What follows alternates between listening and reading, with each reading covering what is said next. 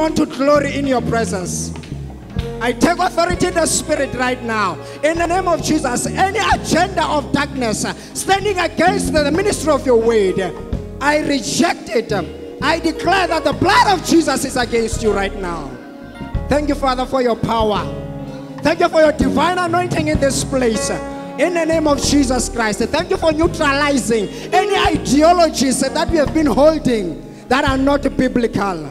In the name of Jesus. Lord, you are here. You are here. You are here. You are here. You are here. You are here. You are here. In Jesus' name. Have your way. Have your way. Have your way. Have your way. Thank you, Holy Spirit. Thank you, Father. Thank you, Jesus. Thank you, Father. Thank you for your awesomeness. Thank you for your beauty. Oh God, you are glorious. You are glorious. In the name of Jesus Christ. Hallelujah. Amen. Let's give God a hand of praise. Thank you, Jesus. Thank you, worship team. Thank you, Jesus. Thank you, Holy Father.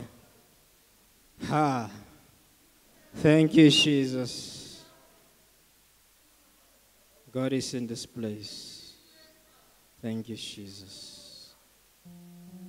I greet you all in the name of my Lord and Savior Jesus Christ. Amen.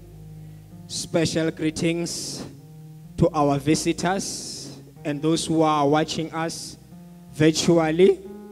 Welcome to Higher Dimension Ministries. This is a church where everybody is somebody. This is a Davidic church. Hallelujah. Also greetings to all our pastors, all our elders, and all our leaders in the name of Jesus Christ. Amen. I want to extend my special greetings and acknowledgement to our spiritual parents as well, Bishop David Msiza and Pastor Prudence Msiza. Let's just give them a clap of hands. Thank you, a clap offering. Just to appreciate them. Once again, I'm privileged that the man of God has entrusted this platform to minister the word. This morning, I just want to acknowledge and appreciate him, our father, Bishop David Msiza. I'm very blessed myself to be allowed to be ministering the word with you, church, this morning. Hallelujah. Hallelujah. Let's just appreciate the man of God for entrusting me with this pulpit. Hallelujah. Last week we prayed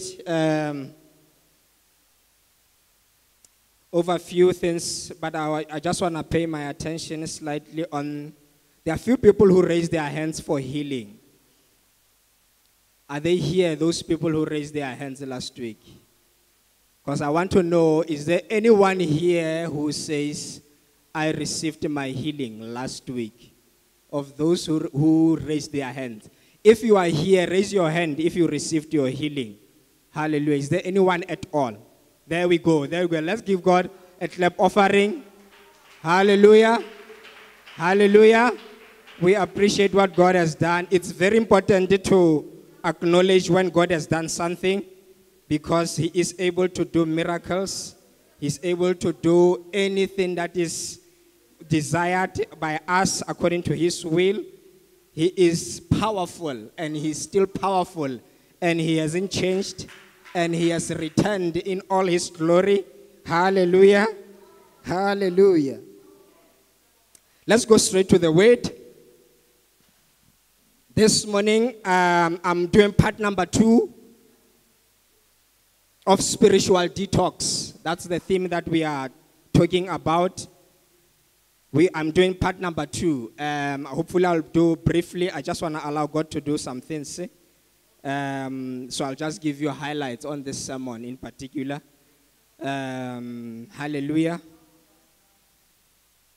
Spiritual detox. We spoke last week that there are certain things that we can believe and we end up doing that are not helpful and even harmful to us. So there are certain things that we can end up believing in our faith that are not necessarily helpful. And they can end up being harmful to us. So that's why we need to detox some of those things. And the reason why it is important is because some of those things, they are hindering us from seeing God's power in our generation.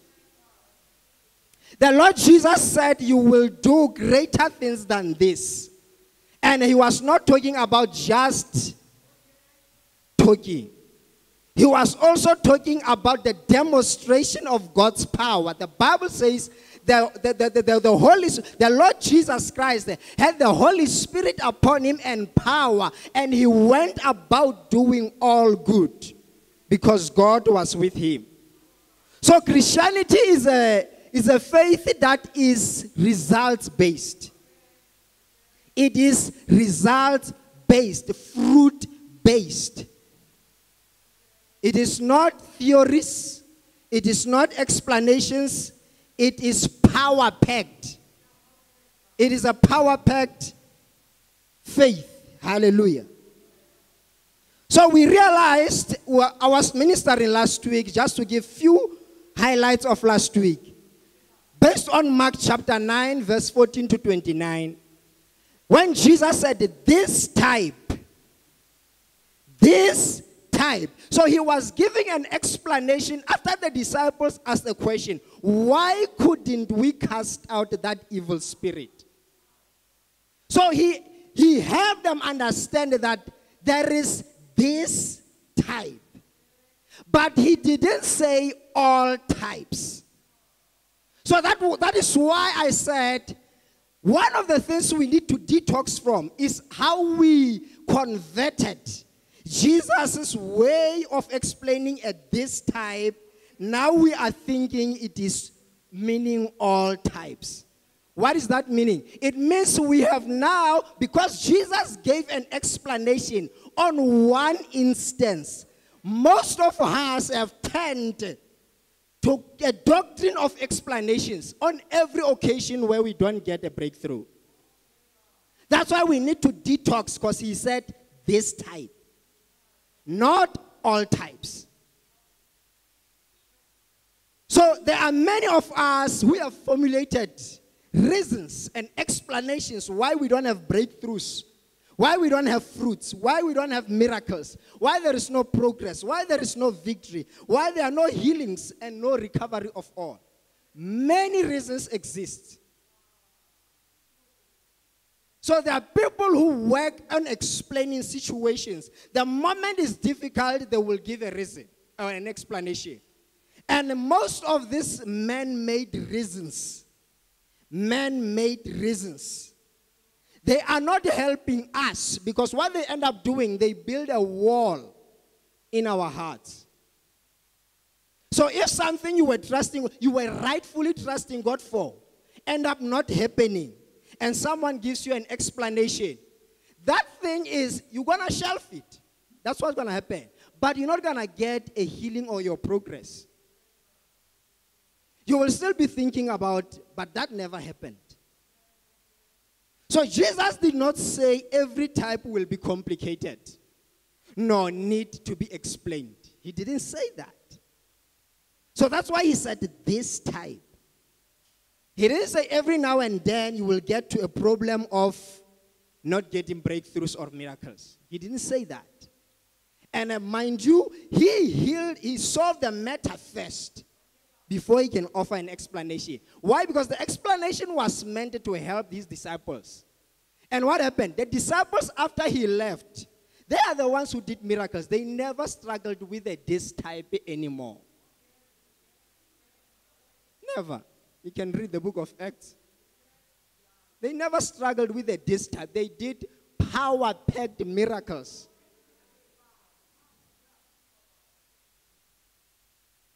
So Christian faith is a result-based faith. It is dangerous. That's one of the things I mentioned last week. It is dangerous to limit your faith because someone you trust as a superhero has failed to get a breakthrough. Don't limit your faith because someone that you perceive as a superpower of faith didn't get a breakthrough on that thing that maybe you asked them to help you on. Now you end up, because if you do that thing, you will cripple your own faith. Because you don't know what caused them not to get a breakthrough. So if you have a right, you know this is what God said about this matter. It is His will that I have this. Then you have every reason to push. No matter the explanations you get, you still have to push. Don't limit your faith. So that's why it is important. The question of the disciples is, why couldn't we? Why couldn't we solve the matter? They didn't blame the boy who was having a demonic spirit, like most of us would do after we didn't get a breakthrough on something. They didn't blame the situation. They said, since Jesus solved it, then it means there's something that maybe we didn't do right, or there's something that was not okay. So most of us, we don't want to ask this question before God. God, why didn't I get the breakthrough? We don't want to. We avoid it. We become comfortable with the explanation and we move on. We don't want to inquire from God, why didn't I? What happened?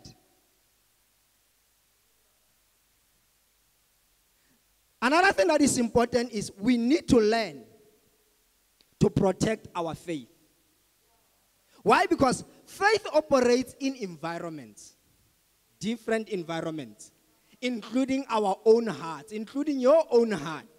Your own heart is an environment.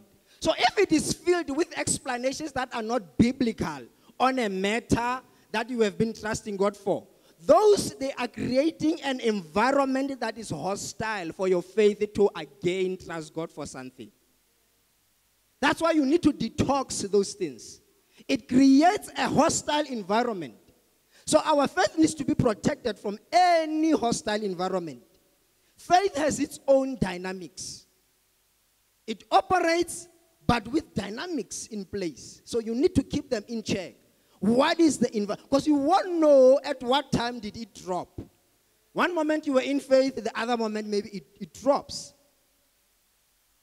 Hence you need to detox from all things you thought made sense, but they never solved your problem. There are things that I mentioned last week that they would make sense when they explain to you, but they don't necessarily solve the problem. They can diagnose your problem, but they don't give a solution. So you need to detox from all those reasons, because they limit your faith. God is still able, He is willing, and He is ready to manifest His power. I want a man reluctant. There is nowhere where God is reluctant to manifest His power. Let me show you an example. 1 John chapter 5, verse 14 to 15. The Bible says, this is the confidence we have when we approach God, when we ask, that whatever we ask according to His will, He hears us. And if we know that He hears us, then we can be assured that we have that which we are asking for. So if you got it right in principle, meaning you know this is God's will, then you have every reason to push. You need to be able to avoid the copy and paste approach when it comes to faith matters. Don't copy someone next door. And the situation is how. And you don't know what got them to where they got. And now if they give you an explanation, that's what we do in life. When our lights are wrong, their own solution or their own method. Don't transfer that approach that we use in our day-to-day living as if it works in the spiritual. In the spiritual, matters are treated on their merits. Case by case. It's a case-by-case situation. So don't just copy and paste. It didn't work, it's one Leona, therefore mine won't work. Don't go that approach. It doesn't work like that in the spiritual. So a copy and paste approach doesn't work. You have to inquire from God. God, I know in principle I am correct. I'm asking you and I'm in your will. Why didn't I get it? Remember, God is alive. He can speak for himself. He can speak for himself. That's why we are in a relationship with him. This faith is alive. So today, briefly, I want to go in a next problem or situation that I want to explain regarding spiritual detox. The title of my sermon, Narrow the Gap on Things Hoped For. Narrow the gap on things hoped for. As you can see in that slide, that picture, when this gap is too wide, there is a problem in the receiving. When the gap is too wide, you won't be able to receive that which you are asking for. So you need to narrow the gap. The gap must be narrowed for you to see miracles, for you to see God's power. You must narrow the gap on the things that you hope for God to do. Don't allow the gap to be wide. It must be narrowed so that you are in a position to receive. In Genesis chapter 1, the Bible says, verse number 3, then God said, let there be light, and there was light. Verse number 5, part B. And there was evening, and there was morning, first day. Hebrews 11, verse number 1. Now faith is the substance of things hoped for, the evidence of things not seen. I liked what the bishop said a few weeks ago when he was teaching on the subject of faith. The bishop said, faith is a substance. It is a raw material. So you have that which produces. Hallelujah. So that's how the bishop helped us. Today my focus is on this word or this phrase, things hoped for. Things hoped for. So we need to note this, which summarizes my sermon. I'm giving you a summary right now. God gets what he wants within the time frame of his command. God gets what he wants within the time frame of his command. So when he speaks, you hear the Bible says, God says, let there be light. And there was light. And it was within a day. Hallelujah. And when you go through that step of creation, by the way, it was done miraculously. When God created, he was doing this miraculously. How when I saw the hammer, kokota, builder, it's a no. So this faith that we are in, that we are believing, it is based in the power of God. Literally. You talk about the resurrection. The Lord Jesus Christ resurrected through the power of the Holy Spirit. So there was a power of God at play. This faith that we are embracing, it's power-packed and power-based. So that's why we need the power to always manifest. So God gets what he wants within the time frame. Time frame means a set period of his command. So our gap, the reason why we don't see miracles, our gap is too big. And it's too wide. Meaning from initiation to manifestation, our gap is too big. Where we initiate that God, this is the situation, this is what I'm trusting you for, to get to see it, our gap is too wide. And there was a problem that caused that gap to be there. And I'm going to explain what are those problems. Our mistake as Christian community, as Christian people, we futurize every matter we pray for. Every single matter we pray for. I don't know if it's because we close our eyes. So when you close your eyes, most of the time you see darkness. So it's easy to think that something is going to be done, it's going to happen in a distant future. We futurize every prayer that we make. That is one of our biggest mistakes. This phrase, hoped for, we took it to mean distant or far.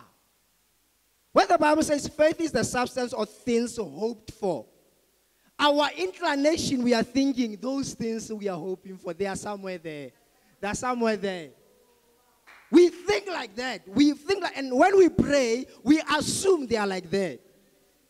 And the moment you assume that, the gap grows bigger. The gap grows bigger. So the word hoped for comes from the Greek word elpizo, and it simply means to expect. It didn't say anything about the time frame. It didn't give you any highlight about the time. It just says to expect. To expect. So that means you can pray for something and expect it. It simply says to expect. It didn't give us any highlight on the time frame.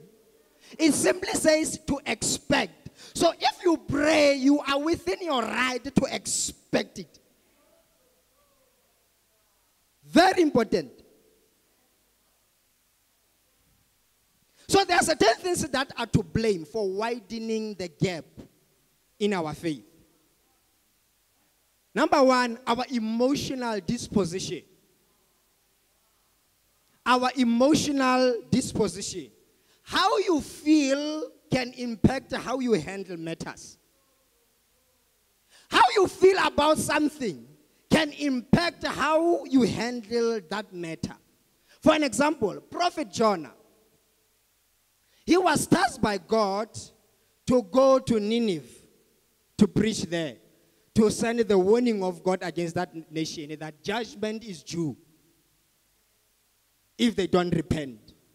Prophet Jonah, in his own emotional disposition, avoided the matter. He was avoidant. Why was he avoidant? Jonah had a foregone conclusion on Nineveh. Meaning in his own disposition, already it was as good as done. These ones are going to be judged. I'm wasting my time going there. That was his own disposition. Emotionally, he was reluctant. That's why he tried to go to Tarshish. He was reluctant to do it because he already thought it is as good as done. So his emotional disposition didn't see any point in going there. It's a waste of time. I don't see them repenting. He was set. I don't see these people repenting. And the agenda of God was simple. Go there and proclaim that should they not repent. But God, the way he put it, he says, in 40 days' time, Nineveh will be destroyed. It was not a very deep sermon. That was his one sentence sermon. And he was given that message by God. But something happened. The people repented. So they believed his word. He himself didn't believe that this word is going to do anything. I'm just going there to make an announcement. And then I come back and watch what's going to happen to Nineveh. And amazingly, just that one sentence, nothing, unassisted by his charisma, no impact. He didn't try to put any spices. That one sentence, the people repented from the king all the way down. Already, he was on this side, not believing anything can happen out of this visit. God had another agenda. Hallelujah. So Jonah was making an announcement, not expecting any change. I'm just going to go tell them. Just be aware, because God is forcing me to go and do it. So I just have to do it anyway. That was his position, his emotional disposition on these people of Nineveh. So Prophet Jonah preached something that he didn't believe himself. So he said, in this sermon that I'm preaching, I don't expect God to do anything. His emotional disposition was like that I'm just preaching to make it pass. That was his emotional disposition. Why? Because he had prejudged. He had prejudged and concluded that matter. In his mind, it was as good as done. And God says, go give them this warning. He didn't say this is what's going to happen. He didn't say, I conclude that I'm going to do it. He just said, just alert them that 40 days, something will happen. So they decided to yield and respond to that word and changed. So Jonah was set on his emotional disposition towards Nineveh. So wrong disposition widens the gap. That gap can grow bigger if you have wrong disposition emotionally. If you have wrong disposition, if you have an experience that makes you not to trust God, it can widen that gap. Because every time it will pop up. So if you have any unresolved matter, before you trust God for the next thing, your emotional disposition will bring that matter. What is it doing? It is retrialing your faith. You thought you are done with it, but not exactly. So your faith is constantly being kept on a retrial. You thought you are done, therefore you have moved on. No. Because every time you trust God for the next thing, that one pops in. Emotionally, you are refilling certain things. Okay, last time when I trusted, you. That's because of that matter. So it is widening that gap. And when it gets bigger and bigger, it becomes difficult to see anything happening. Another thing that we do often, we hurt ourselves in many things because we don't want to be wrong. And I'll make an example. We don't want to be wrong on certain proclamations we made. And therefore we hurt our faith. We widen that gap. How so? Some of the people, hopefully they are not here, but there are some people in this life. Maybe every now and then God uses them in dreams. They dream, they see things in their dreams.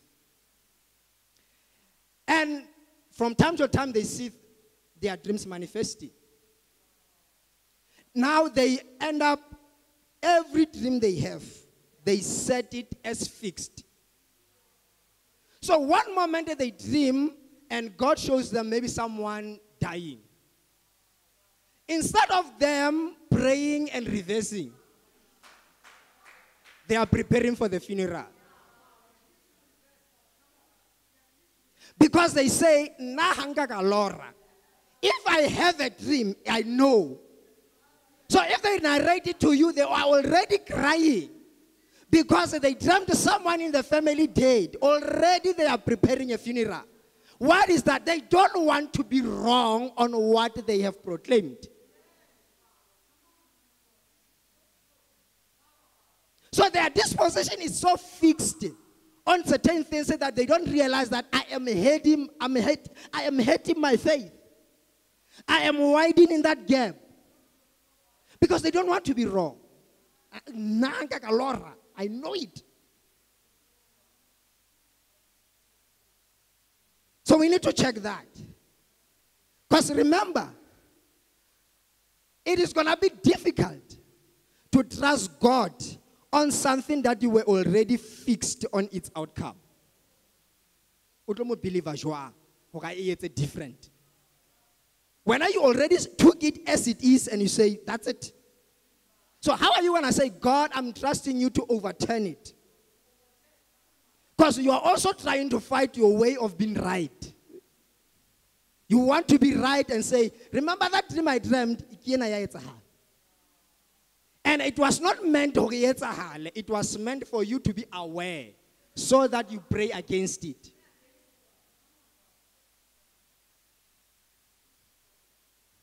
It becomes a challenge when you are fixed on something to trust God to reverse it.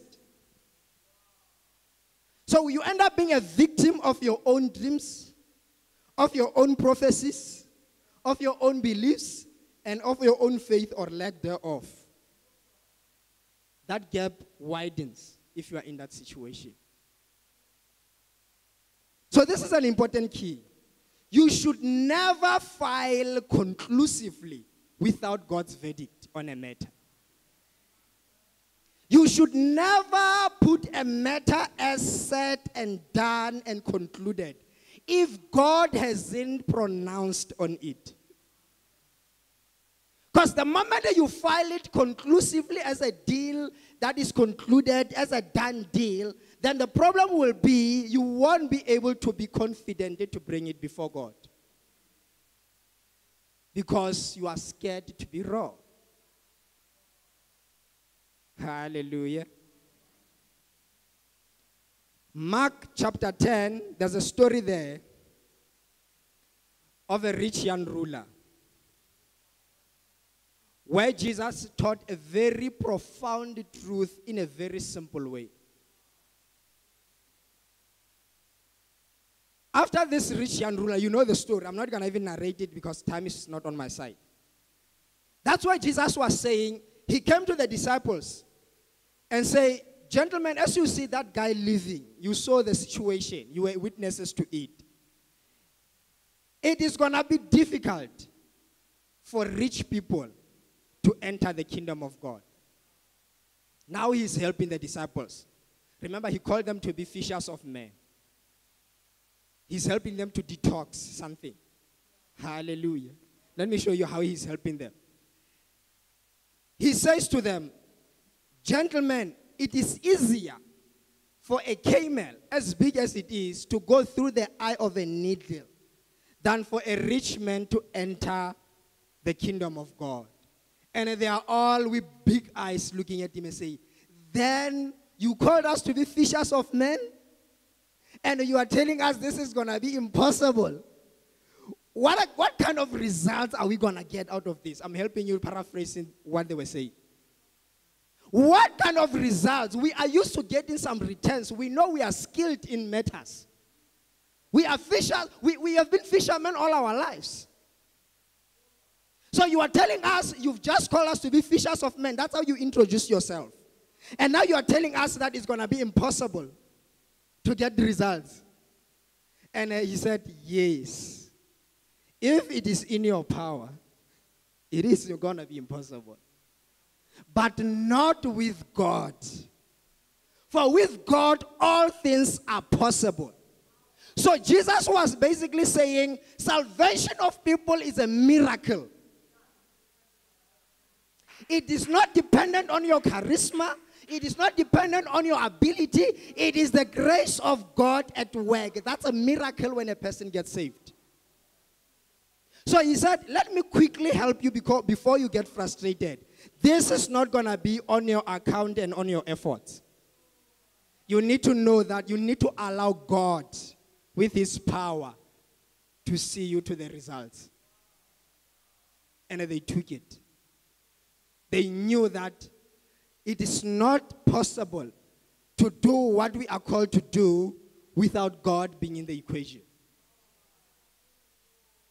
So Jesus says, I'm shutting that door, making you aware that it is not your power and your abilities.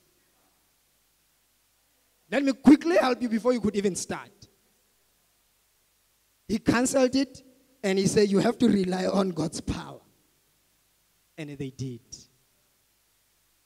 And it's the same with you and I. There are things that are humanly impossible that we will meet from time to time. But with God, all things are possible. This is how Apostle Paul understood that statement. 1 Corinthians chapter 2, verse number 4. He said, and my speech and my preaching were not with persuasive words of human wisdom, but in demonstration of the Spirit and of power. Why?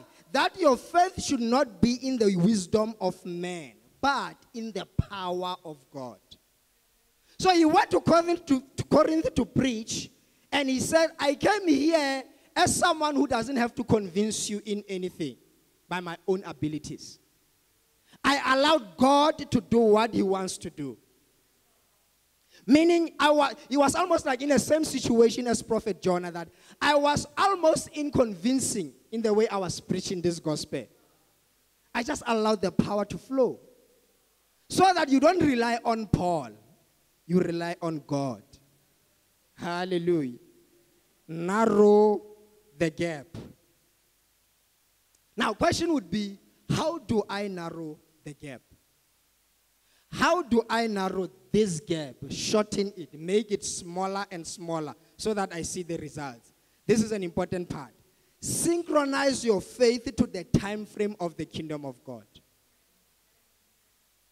The kingdom of God has a certain time frames on things, including on things that you expect and hope for from God. You need to synchronize. It's a mile.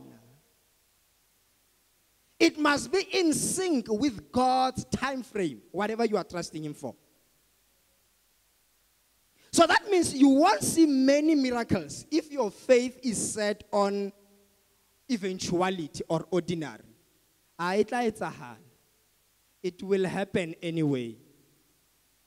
If your faith is set on eventualities, then you are in ordinary mode. It will eventually happen one day. If you are in that mode, then you will hardly see miracles in your life. You are out of sync. You are out of sync. Let's check. Hebrews chapter 4, verse number 7. Let's see the time frame of the kingdom of God. Hebrews chapter 4, verse number 7 in the New International Version. God, again, it's speaking about one promise of rest. But this is how God said it, and it's very important. God again set a certain day, calling it today.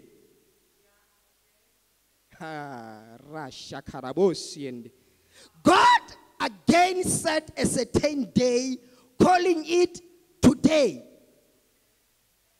This he did when a long time later he spoke through David, as in the passage already quoted.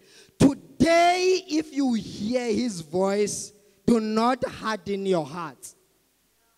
The time frame of the kingdom of God is on today, permanently. It is set on today, permanently. Don't assume tomorrow.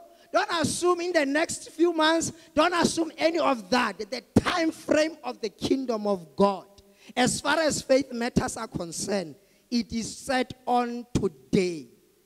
Hallelujah. And I'm not talking about the 27th of March.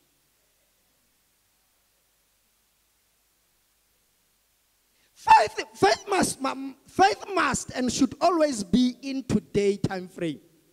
Today speaks of the present, the now, the now. So that means faith you conceive now, carry now, and give birth now. You conceive today, you carry today, and you give birth today.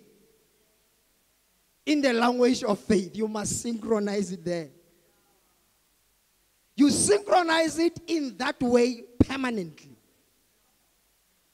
It is expected that way. This is how the Lord taught the Israelites. In Numbers chapter 9,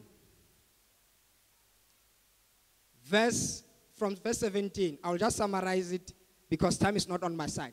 The Bible says God was leading them through the pillar of cloud by day and the pillar of fire by night. The Bible says whenever the cloud moved, they would move. If it stops, they would stop. Now, the Bible takes this into a greater detail.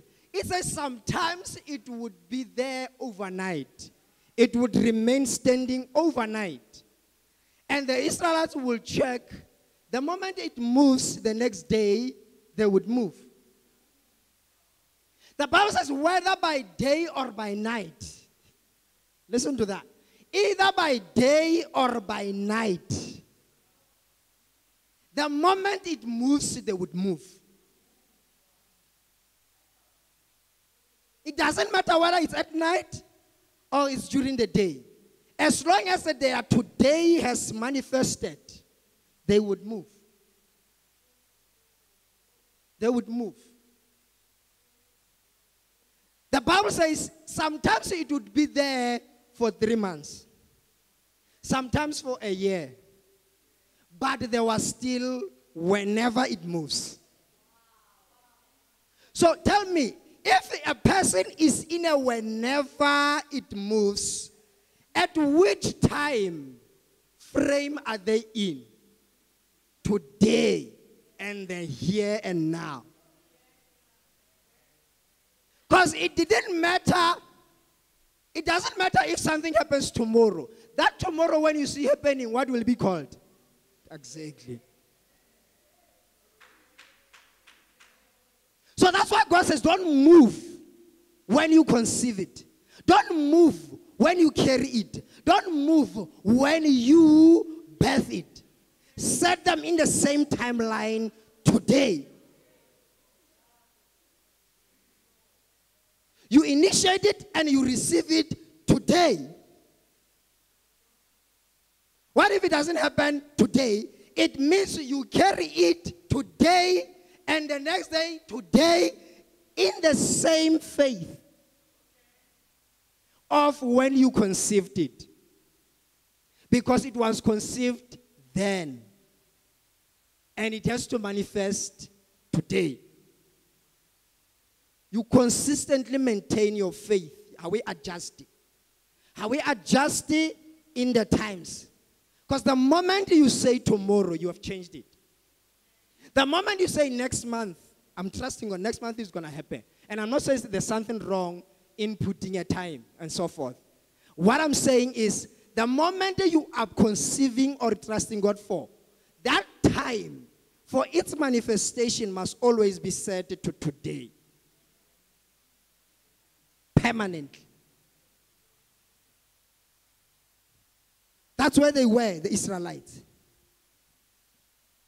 The Bible says sometimes the cloud stayed only overnight and lifted the next morning. Then they would go. They were in a today mode. They were taught to synchronize to the move of God. That's where we are out of sync. We are out of sync because we have picked different times. If it happens, for most of us, we don't even do that. We don't even put a time when we pray. We just say, Father, I trust you in the name of Jesus. And then our disposition, it shows we don't expect it in a certain time. So we just want, one day, if I just wake up one day, but you are scared yourself to learn to set to today time frame of the kingdom. Because somehow you are scared to be disappointed. You are afraid of that, and so forth and so forth. Now you don't want to put a time. But if you don't put a time, you won't see it. You are widening the gap. You are widening that gap. So that's how they were seeing it, the Israelites. They would say, it could be today. And they were permanently set on that, their anticipation. They were always active and ready, showing its people. These are the people who say, we are on the move. They were constantly active in that way. So you wake up in the morning, the first thing you check is the cloud. That's how they were dealing with the matters. The moment they opened their eyes, if there was no announcement at night, The moment they open their eyes, the cloud. Hallelujah. Because their time frame is on today. The moment their today dawns, they look at the cloud. It has to be happening today. Busy, they keep on checking. Because their expectation is in the today mode. That's how you and I, we should be doing it if we were to see miracles. Our expectation must be on the today mode permanently. Permanently set on the today. That's why even the salvation and his rest, God said, I am setting a time. What is the time? What is the date? I am setting it on today. And that's how God set it. So if you don't pay attention to today, you would be out of sync in faith matters. If you don't pay attention, this is how the Lord Jesus said it in Matthew 6:34. Don't give, this is how it says it in the Message Bible. Give your entire attention to what God is doing right now. And don't get worked up about what or may not happen tomorrow. The moment you are worked up, and I'm not saying you should not plan. Planning, you do plan. But I'm saying, in terms of faith matters, the Lord Jesus also explained the same matter that don't worry about the situations of tomorrow, also stress are now. You are in today, work with today, see what God is doing right now.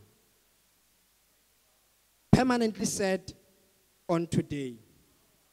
Hallelujah. Thank you, Jesus. I want to just do a quick prayers. Just allow the Holy Spirit to do what he wants to do. I will leave the sermon right there. Hallelujah. Thank you, Jesus.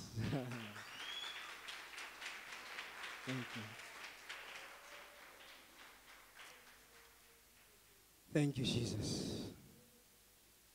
We need to narrow the gap. There are people that the Holy Spirit, the Lord Jesus, would like to touch uniquely this morning. God is here with his power. Thank you. Before I pray in this category, with our eyes closed, let's just close our eyes for a moment. If you are in this place, you don't know Jesus as your Lord and Savior, you are not born again. I just want to give you the opportunity to be born again, to receive the Lord in your own life, for him to give you a new life, as you don't need a detox in your state, but you need a completely brand new life. Is there anyone here who is not born again and who wants to come to the Lord? You'll just show me by raising your hand. Is there anyone at all who would like to be born again? All right, we are all born again, I take it. Let's clap hands for the Lord. Thank you, Jesus. Now that you are born again, the Lord Jesus would like to baptize few people here in the Holy Spirit. The baptism of the Holy Spirit to activate you in your God-given gifts, to empower you for the works of ministry. You are here, you are born again, you love the Lord, maybe it's been a while, but you say, man of God, I've never been baptized in the Holy Spirit. If you are here, you are in that category, you have never been baptized in the Holy Spirit, raise your hand. The Lord would like to help you.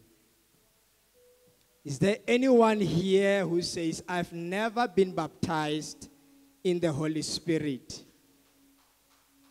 Some of you with the evidence of speaking in tongues. I see a hand there. Anyone else? I say, please come forward. Let's just stand here. I'll need our pastors to also join me in this prayer. Anyone who would like to be baptized in the Holy Spirit with the evidence of speaking in tongues, maybe some of you are not yet released in speaking in the prayer language of the kingdom. You are not empowered in that way. The Lord is here with his power. He is returning and he returns with his power. So he's in this place. I don't care what the enemy has said to you before. The baptism of the Holy Spirit is a real deal and you can receive it right now. Right in this place. You can just line up here. The Holy God is in this place. I would like our pastors to just encircle you to walk around and then pray as well, as I also will be praying. The Bible says in Luke chapter 11. The Bible speaks that if we ask God the Father, the Holy Spirit, he is always willing. He is always willing to give us the Holy Spirit. God is not resistant. God is not reluctant. God is willing to baptize you in the Holy Spirit. You just have to ask, and as you are responding, you are showing me that you want God to baptize you in the Holy Spirit. I would like our pastors to just pray around you. Thank you, Jesus. Thank you, Jesus. Re yerebo sikerebe yerebo siende. Re yerebo shikarabo sikerebe siende. Re yerebe sikerebe yerebo shikerebe yerebe siende rebe yerebo siende. Mandarabo yerebo sikerebe yerebo shikarabo siende. Re yerebo sikerebe siende. Father, you said in your word, if we ask the Holy Spirit, when only Mutimu, you won't give us anything different. Lord, I pray, Father, for these people.